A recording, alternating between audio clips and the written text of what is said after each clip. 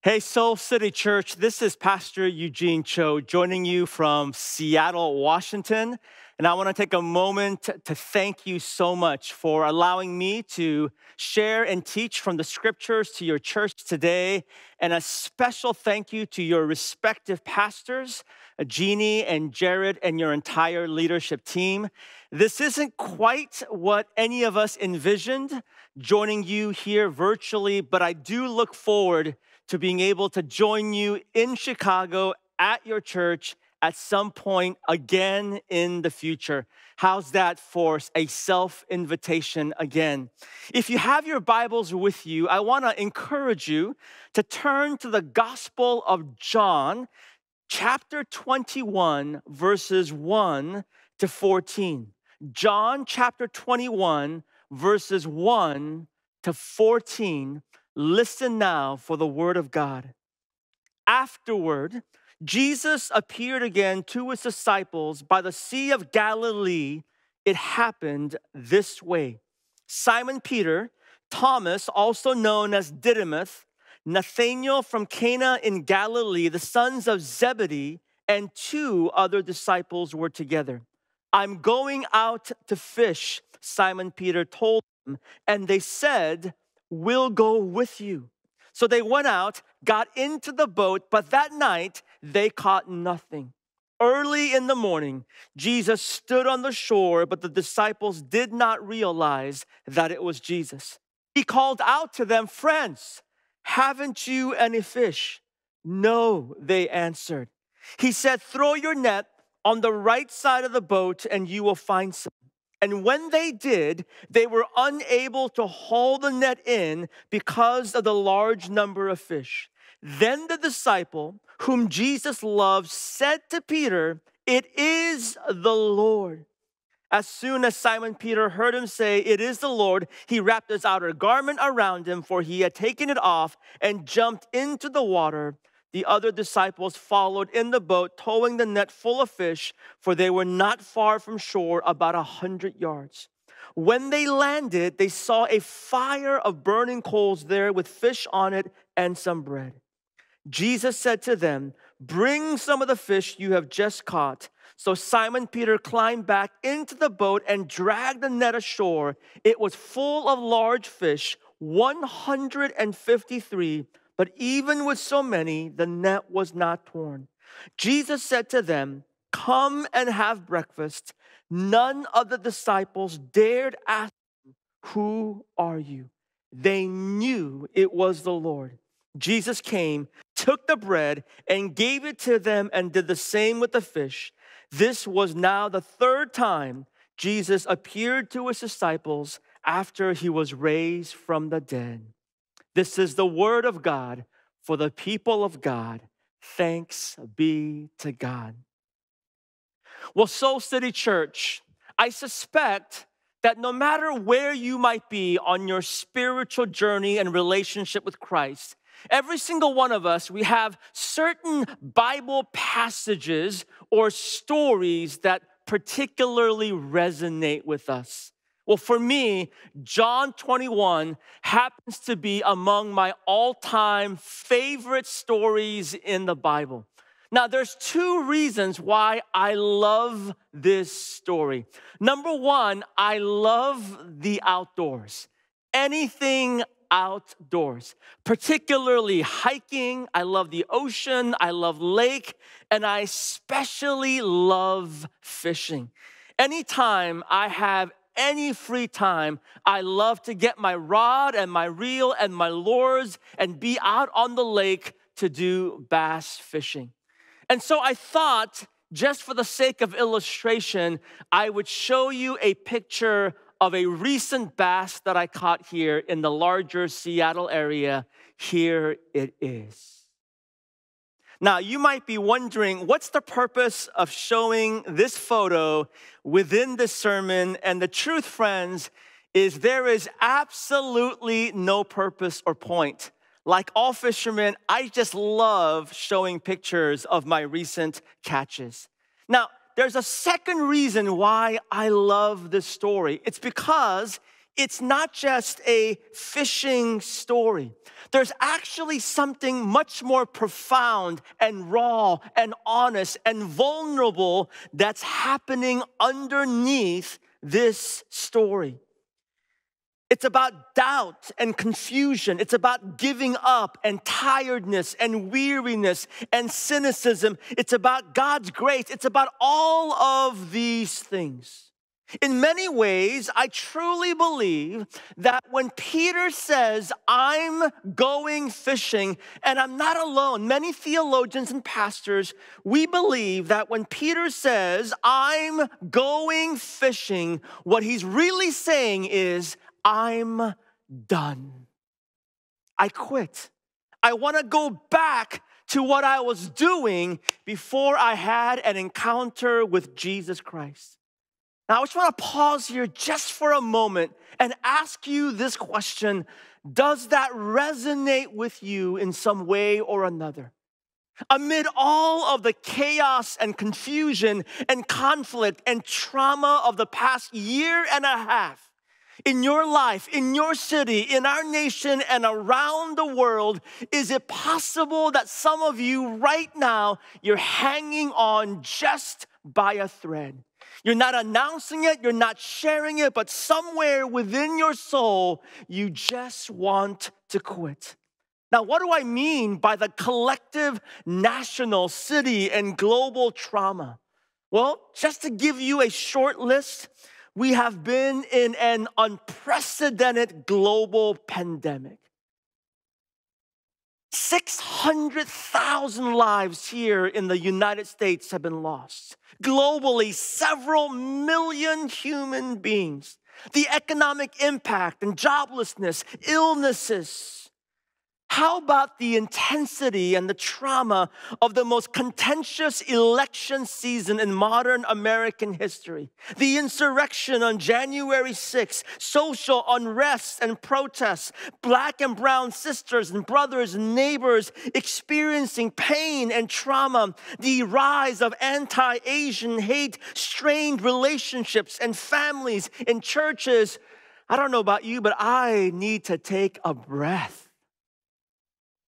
I'm just talking about the collective stuff and not even talking about personal experiences that you and I have experienced. So perhaps you also resonate with the crux and point of this story.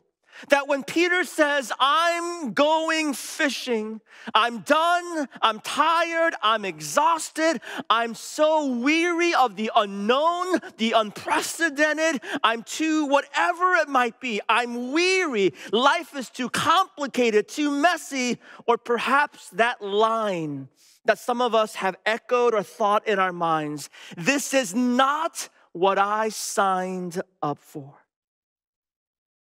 You see, when Peter says, I'm going fishing, I do believe what he was saying is, I want to go back to what I was doing before I encountered Jesus. And as you know, Peter was a professional fisherman. He made a living, particularly in this Sea of Galilee.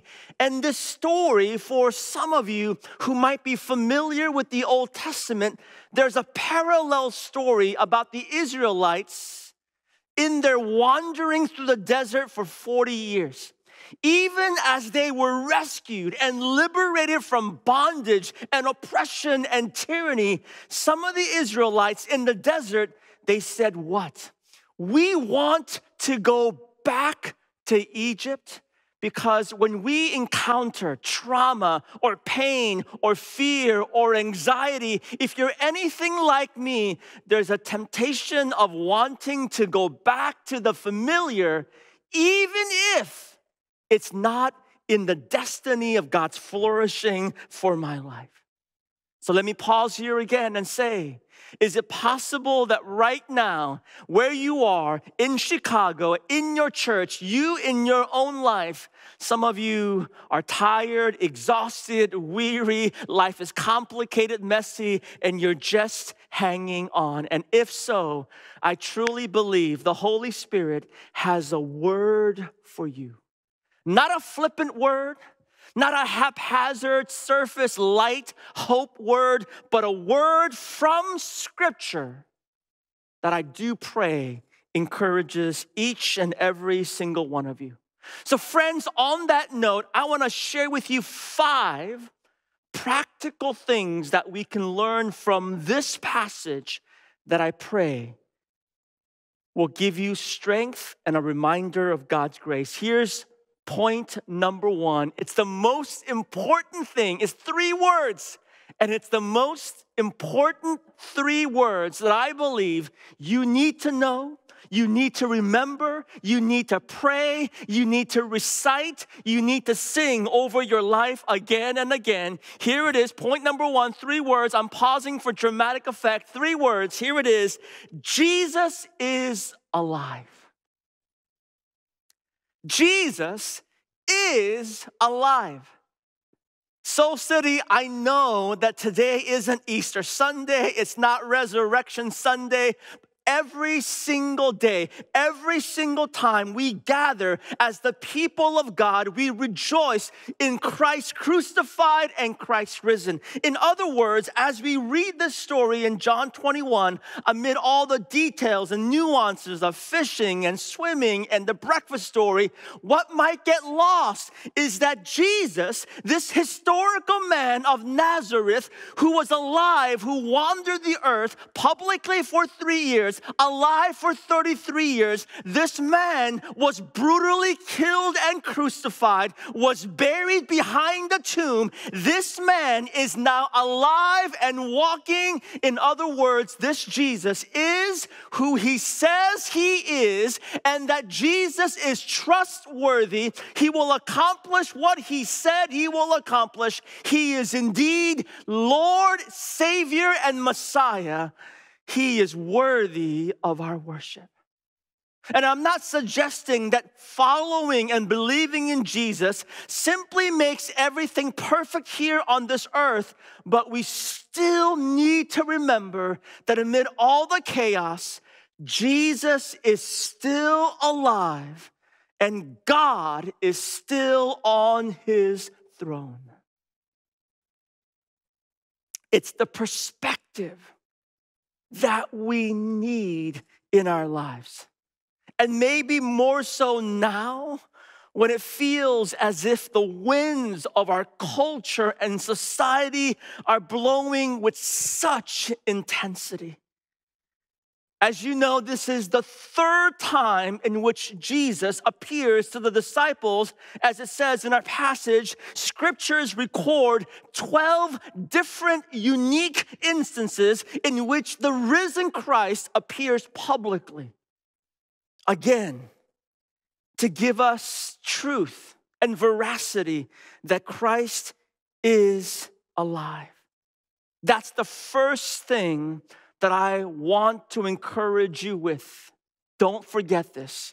Here's the second thing that we can learn from our passage, and it's this point: the human obsession with clarity. Now, what do I mean by the human obsession with clarity? A better translation, a more candid translations, is that human beings, you, I'm talking about you, me, every single one of us, no matter what our personality types, our backgrounds, our ages, our ethnicities, no matter what your enneagrams might be, every single one of us, we want to be in control. Now, let me talk about this story. I can imagine the disciples having an emotional roller coaster experience with Jesus. Devastated, crestfallen, fearful, anxious amid the capture and the crucifixion of Jesus. He comes back. They feel his wounds. They hear once again the invitation, the instructions of Jesus to go into Jerusalem, into Judea, into Samaria, the ends of the earth, to baptize all people in the name of the Father, the Son, and the Holy Spirit. It's an incredible thing. And then Jesus disappears from one of his physical resurrection appearances, and I can just imagine the disciples looking around, having a rah-rah moment, and then saying, how do we do this? What's going on? Have you ever had a moment or moments in your life where you believe God gave you a word? Where you felt like Jesus gave you a vision, where you felt the Holy Spirit give you a prompting in your life, and you're experiencing the spiritual intimacy and euphoria, and for whatever reason, the next day, the next morning, the next week, the next month, you're wondering, okay, I'm so confused. What do I do? How do I do this? God, what's going on? Have you ever thought to yourself as you experience resistance or oppositions or whatever it might be, you mutter the words, this is not what I signed up for? And I truly believe that the disciples, they wanted to have absolute clarity about the how, and they didn't quite know what to do. And as a result, they began to spiral into anxiety and fear. I'm going fishing. I want to just go back to what I was doing when life was so much more simpler.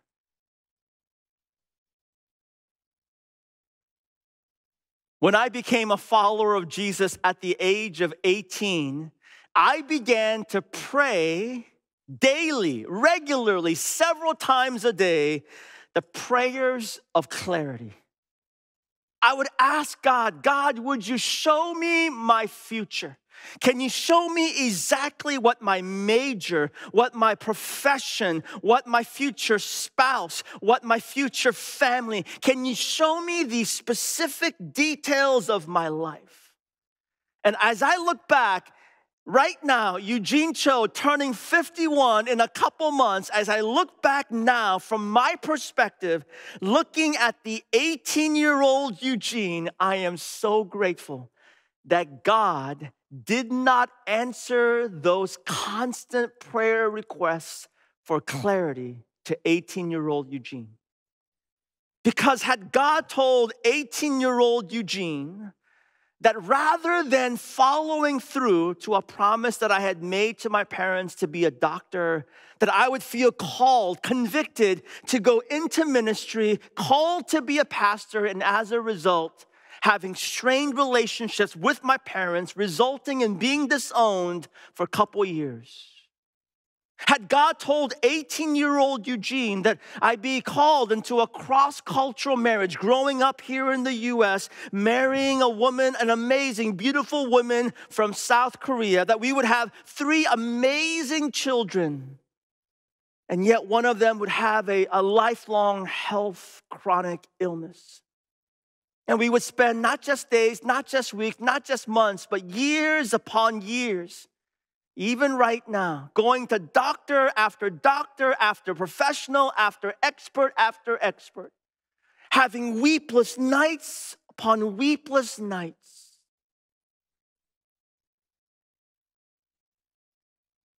Had God told 18-year-old Eugene that in trying to start a church, planning a church here in urban Seattle, that things didn't quite go as well as I had hoped in my 20-year Excel sheet plan, and rather than planting a church successfully in the first year, I would be unemployed, on food stamps, and eventually find a job as a custodian at a Barnes and Noble store.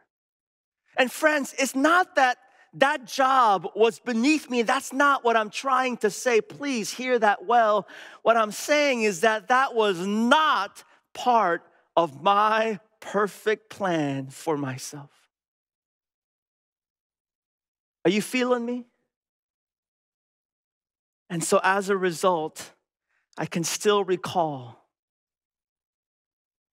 feeling so fearful and anxious. And here's the thing, I'm so grateful that God didn't reveal absolute clarity to 18-year-old Eugene, because had I known such things, I would have ran the other way. I'm not suggesting that God made a mistake, because that would probably be not the most theologically sound answer. But sometimes I wonder, God, maybe did you reveal too much information to Jonah? And Jonah, in his immaturity, is unable to handle this revelation, and he literally runs the other way. Friends, the gospel is not clarity. The gospel is not Jesus saying, I will show you every single exact specific step of the way. The good news is not clarity. The good news is the gift and the presence of Jesus himself. Matthew 28:20, he promises that he will be with us always. Hebrews 13, verse 5, I will never leave you nor forsake you. That's the good news. I love the wisdom of Reverend Dr. Martin Luther King Jr. In one of his sermons, speaking about faith, he writes these words: take the first step in faith. You don't have to see the whole staircase, just take the first step. So place our faith not in the details, but in the one who has the world in his hands. Friends, here's point number 3. We must learn to hear the voice of God. In the story, initially, the disciples have no idea who this voice is coming from afar. And this voice asks the most ridiculous question. The voice says, friends, haven't you any fish? Now, really quickly, I wish I could explain this deeply, but just really quickly, I want you to know that when Jesus asks a question in the Gospels, it's never for his own benefit. In other words, if Jesus was here right now at your church, he would never ask, how do I find the restroom? Because Jesus is all-knowing, he knows all the answers. So when he asks questions, it's not for his benefit, it's for you. There's something in that engagement in which Jesus wants you to learn something underneath the question. So what is it here that Jesus wants you to know? You see, you've got to realize that Peter, along with several of the disciples, these folks were incredibly gifted fishermen. They had a small business. They fished the Sea of Galilee literally thousands upon thousands of times. They knew the best times, the best spots, the best methodologies, and the list goes on. Let me give you an example. I love fishing, and so because I love fishing, I have several rods, many lures, many techniques. I have a 5'6" rod, a 6-foot rod, a 6'6" rod. I have a 7 rod. I have an 8-foot rod, and then I have saltwater rods. I have light rods, medium rods, and heavy rods. I have bait casters and spinning rods. There's different kinds of lures that I use. For example, if I were to just use plastic worms, you can fish worms through. Let's see, there's wacky rigs and Texas rigs and Carolina rigs. There's Necco rigs, and the list goes on and on. My point is, probably 99% of you, I'm a better fisherman than you. And Peter and the disciples, they knew what they were doing. But the point that Jesus is trying to make is, even if you think you're an expert, even if you think you're in control, even if you think you have expertise and power, for us as followers of Jesus, listen to this carefully, apart from Jesus in the marathon of life, it's not sustainable.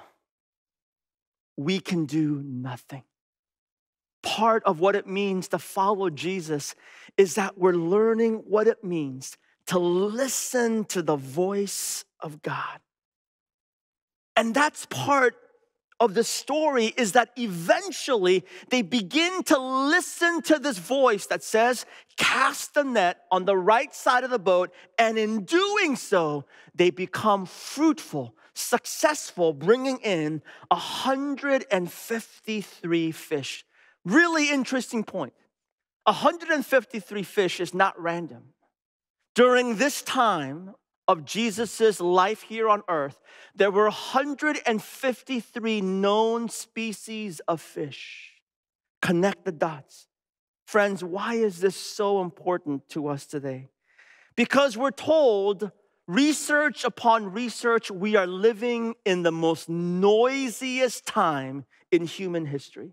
The average American over the age of 2, and different research and resources cite different statistics, but on the average American over the age of 2 watches, consumes, eats about 5 hours and 45 minutes, about 6 hours of television and media, TV, tablets, computers, about 6 hours every single day. All of it with some kind of an agenda, some kind of a message. That translates to about 38 hours to 40 hours of media every week. That means the average American will spend about 9.5 years glued to all the messages of media over a 65-year lifespan. That's stunning. If Jesus Christ, our Lord and Savior, fully God, fully human, chose to regularly, rhythmically retreat for silence and prayer and time with God the Father, how much more do we need this gift, rhythm and discipline in our lives? Here's number 4, quickly. Our emotions matter, but we don't worship our emotions. Now, this might be controversial, and I'm not sure if I have ample time to explain this. But let me affirm the importance of our emotions and our feelings. Why? Because God created us with feelings and emotions. So we should be aware. We should be sensitive. They matter. We should pay attention to these things. We should be mindful of these things. But there's a difference between being sensitive and aware to our feelings and emotions, seeing them as one part of numerous parts of our creation that God made us to be. There's a difference between that and being enslaved by our feelings so as to suggest and say that that's the prime and the exclusive feature that guides all of our decisions and thought process. Translation, we don't worship our feelings. I say this, friends, because over the years as a pastor, I've seen an incredible growth and spike of responses among Christians who say to me, well, Pastor Eugene, I don't feel like it. I don't feel God. I don't feel like working. I don't feel like worshiping. I don't feel like serving. I don't feel like giving. I don't feel like forgiving. I don't feel like staying in this marriage. I don't feel like fill in the blank.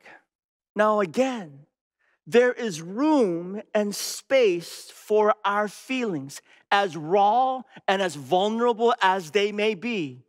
But we have to make sure that it is not the most dominant or the only thing that guides our decisions. Now, we know that Peter was incredibly emotional. He wore his feelings on his sleeves, and Jesus receives him and commissions him and is able to use him. But I think part of what we see in Peter's life is growth in his emotional maturity. Now, I'm going to rush to our last point, friends. And here's point number 5. And here it is. Come and have breakfast. Can you imagine how the story would have unfolded had Jesus responded to Peter and the other disciples in dramatically different ways? This Jesus, who knows all things, knowing that Peter, in saying, I'm going fishing, he was really saying, I'm done, I quit, I'm finished, I want to go back to what I was doing. Like, what if Jesus responded with the silent treatment? Arms folded, shaking his head.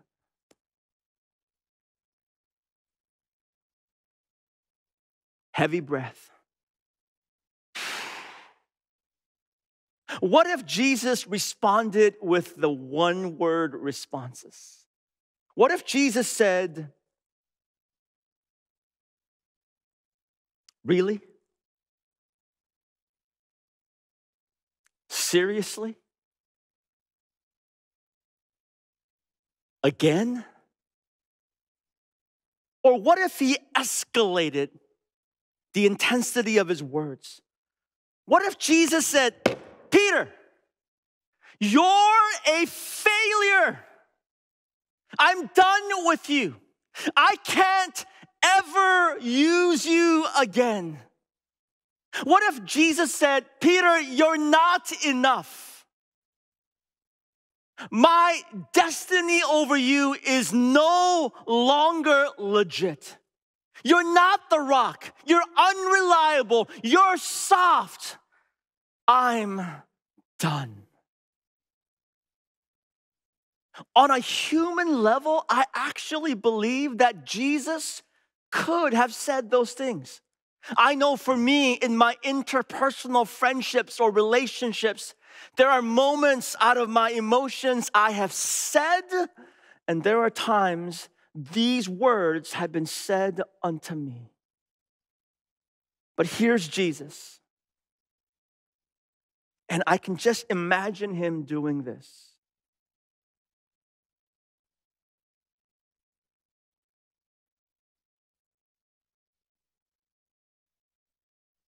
And as Peter and the others draw closer, he points to the food and he says, come and have breakfast.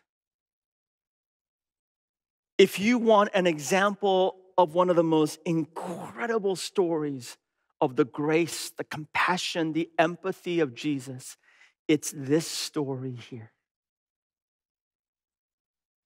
Jesus cares for each and every single one of us. He wants to feed us and nourish us and replenish us, especially those, any of you, who are on the edge of giving up.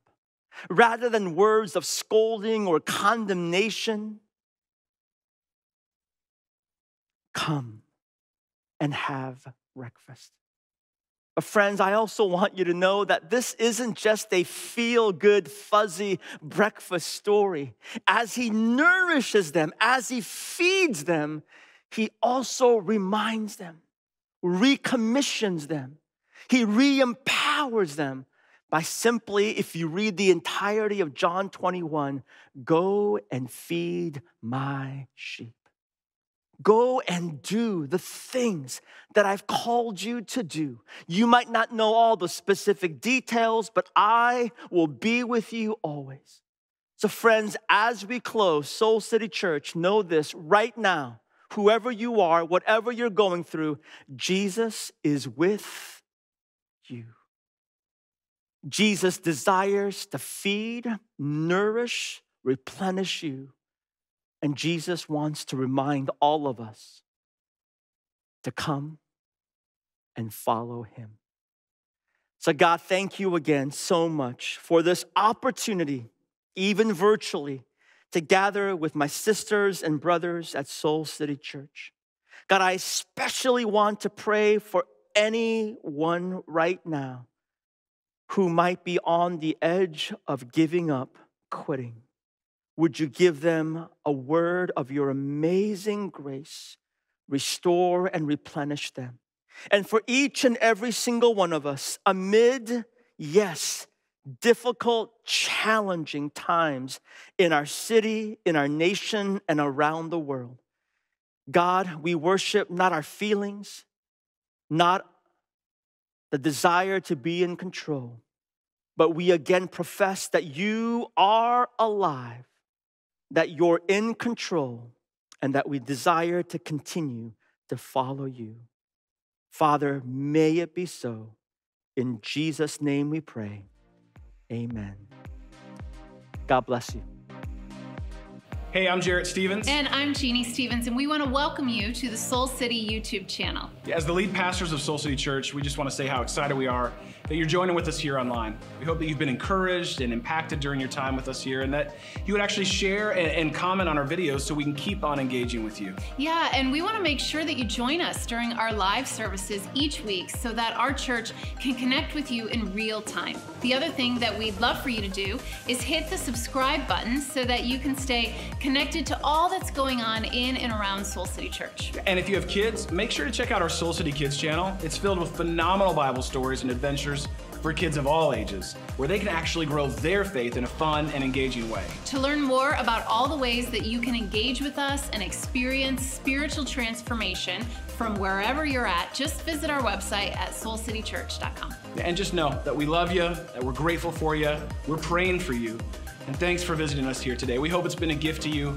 We look forward to connecting with you soon.